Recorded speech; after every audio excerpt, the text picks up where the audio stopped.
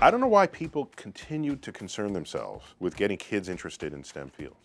That's a mystery to me, because all kids are interested in STEM fields. It's the adults that are the problems. The adults who run things, who wield resources, who have political, cultural, economic power. Those are the ones who are clueless, not entirely clueless, but clueless enough to be bungling, stumbling along the way, trying to figure out what to do about the human forces on our environment, or any matter of science literacy that affects us today.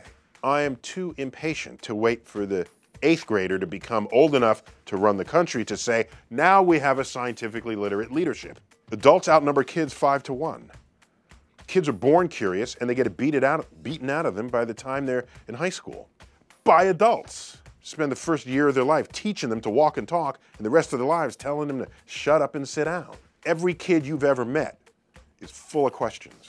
That's what a scientist is. We're full of questions.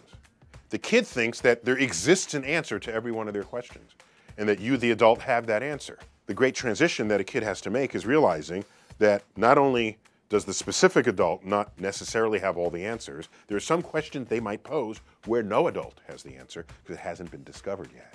These are the elements of curiosity we need to cherish in our children. But to presume it's not there when we have to put it in them? No.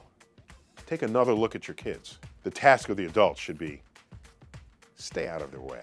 Let their curiosity run free.